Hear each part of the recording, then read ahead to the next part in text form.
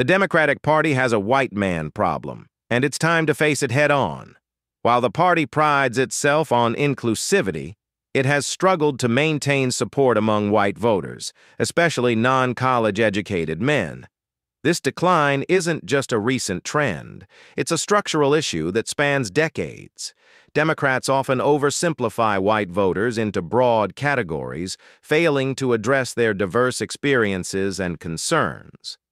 Many white men feel alienated by the party's focus on social justice, perceiving it as neglecting their own economic anxieties.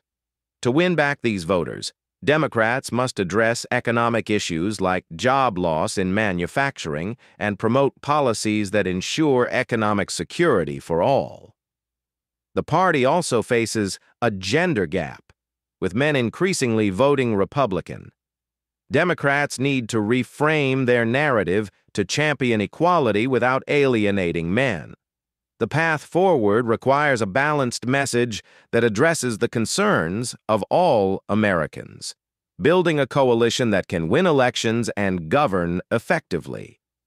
The future success of the Democratic Party hinges on this honest conversation.